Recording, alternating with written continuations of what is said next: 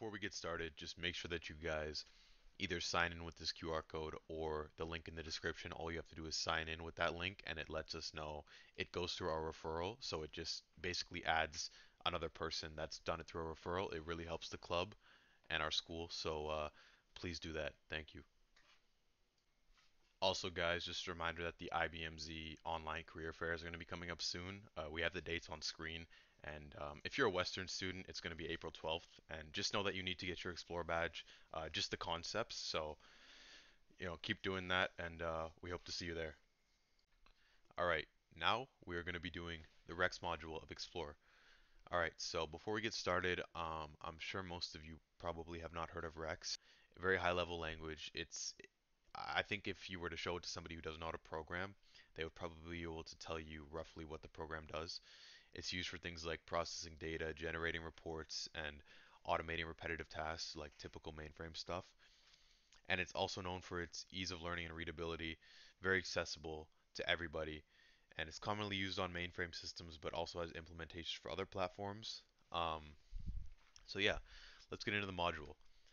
So first we have to install the Zoe command line interface. So far we've done the Zoe VS Code extension, and we've done Unix system services. This is just another way to talk to the mainframe. So you need to install it for Mac OS and for Windows. There are different installations. So check Xplore, check the Xplore slides, and if you need to copy this, it's all in Xplore. All right. So first things first, I'm on Windows, so I'm going to be doing the Windows one. When you open up a terminal in VS Code, you can see it opens PowerShell. We want command line. So type CMD, it switches to command line. You can see this thing switched over here. We're now in the command line interface. And we are going to install the Zoe command line interface. So npm is Node Package Manager. If you guys have used JavaScript frameworks for whatever, you probably know what this is. You had to install Node.js in the first module, and it's just a very useful tool for installing packages from the web. So you can see once we do that, it's installing. All right. Um, okay, perfect. I already had it, so you can see I guess made an update. They removed a package, but yeah. So you guys will see if the full thing got installed. To switch to the Zoe command line interface, we just type Zoe,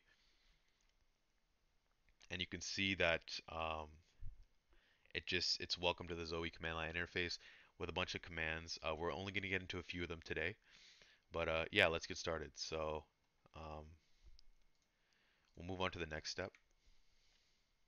So first things first, let's do a high-level query on our data sets. So whatever you guys are using, do your user ID and then all the public data sets here. Enter.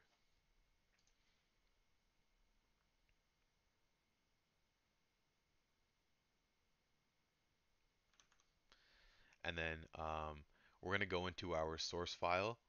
So source is where all of the public source code is. If you guys remember from JCL, that's where the COBOL code is. So let's find our source. Oh, we're looking for the public one. Source. Okay.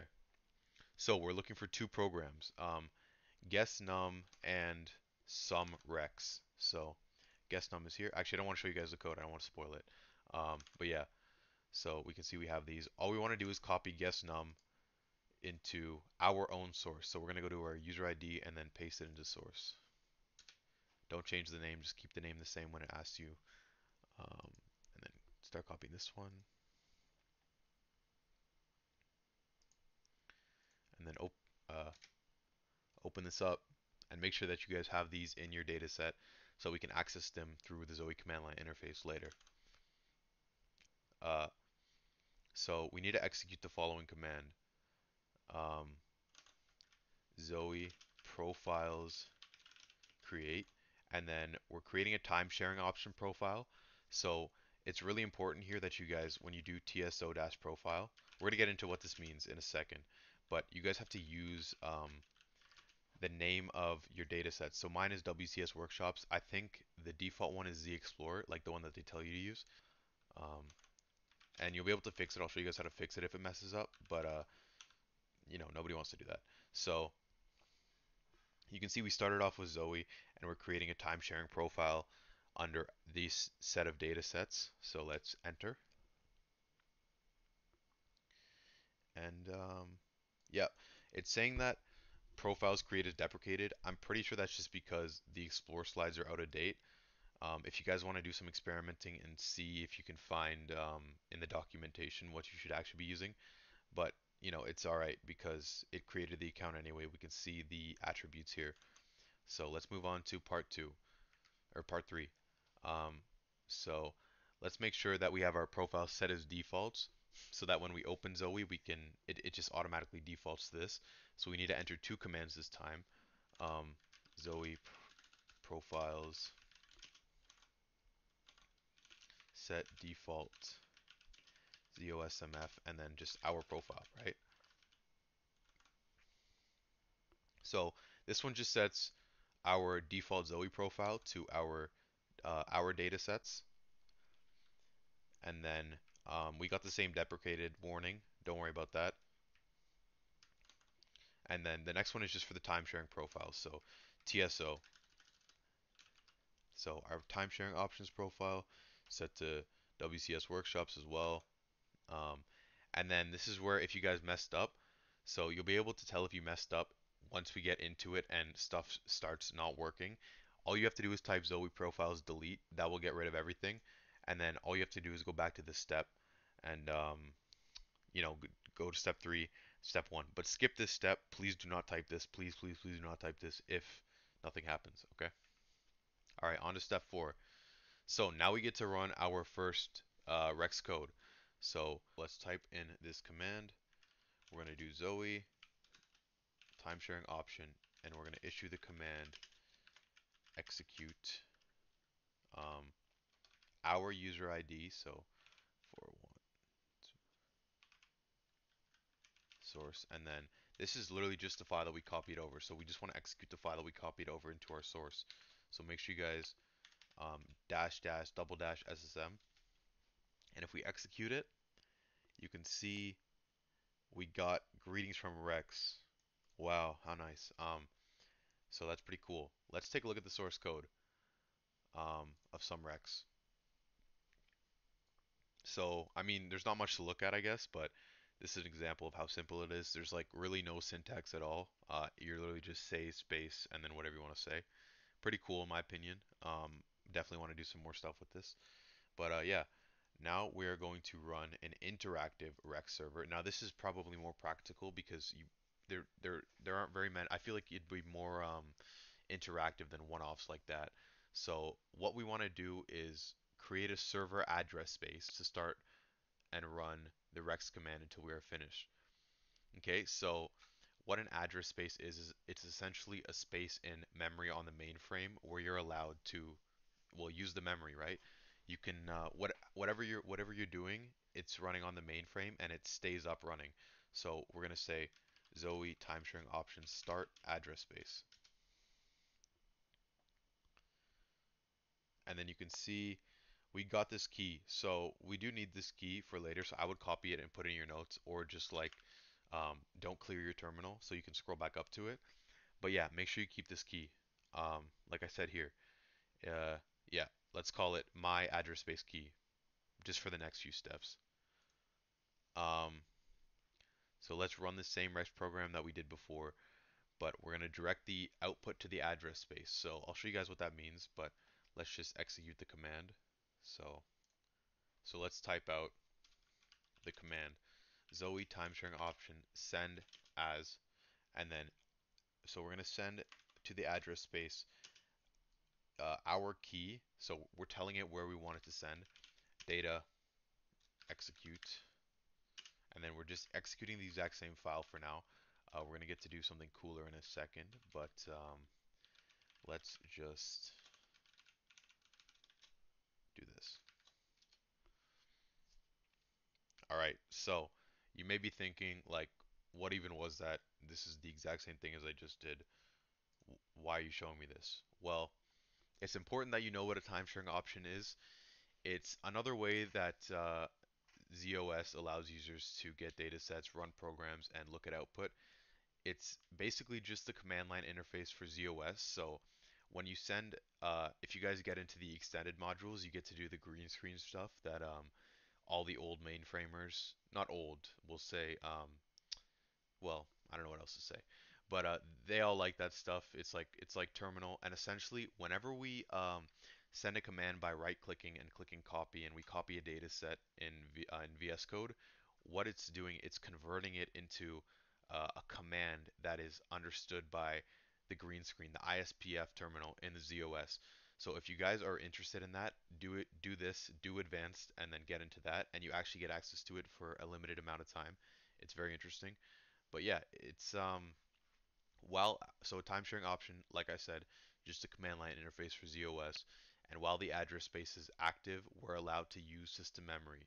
Like think about like a mainframe. Like I don't know how much RAM it has. I think it's like 4 TB on the whatever Z15. That might be wrong, but you have like a massive amount of memory that you can use. So we don't get to experiment with it that much, but I'm about to show you guys an example. So let's I'm just gonna if you press the up arrow in terminal, it'll show your most recent command, and all we're doing is changing the file. If you guys remember, we did two files up here, guess num and sumrex. So this one we're gonna do is guess num. um, so make sure you guys have your key in here and have it ready to execute. We're gonna execute it here.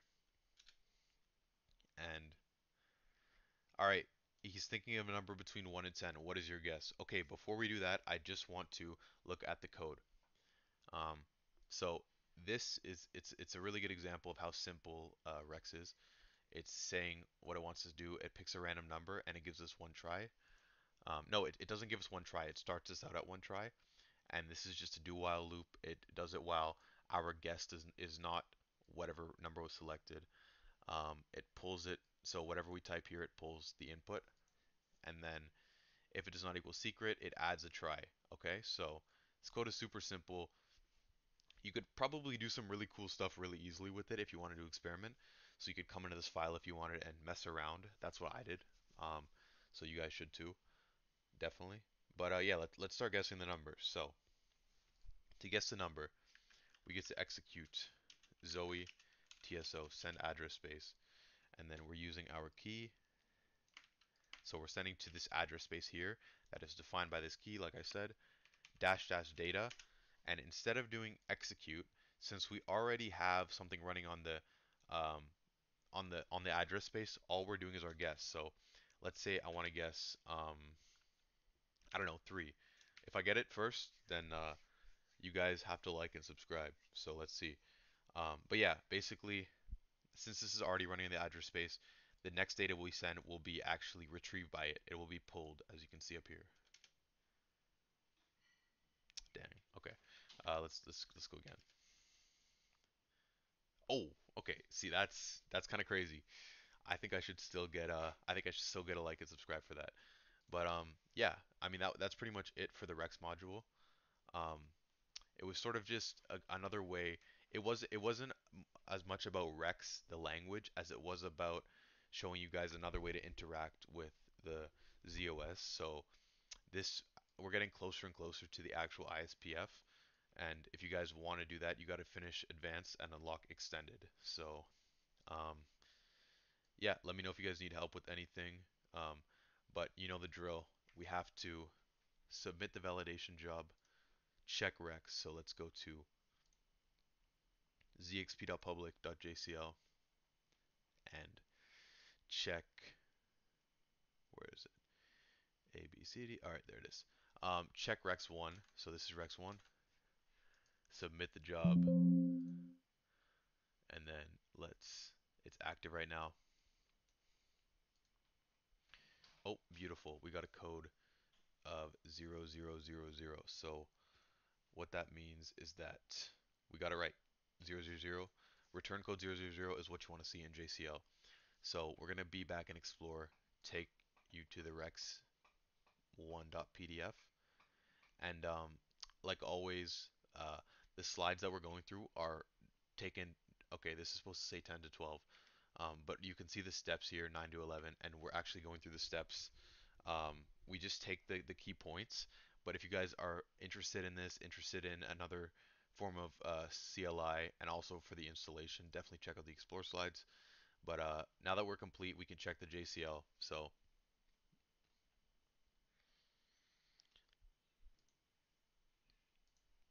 all right, there it goes. Um, so yeah, that's everything. Now that you've done this, you have unlocked officially the wrap up module. So that's the next video. Make sure you check that out. It's like probably easily the most fun one that we do, just because you actually get to write a Python script that interacts with data sets on the mainframe using a library by IBM. So make sure you, and it's also the last one before you get your badge. So don't quit now. Um, yeah, thanks for watching.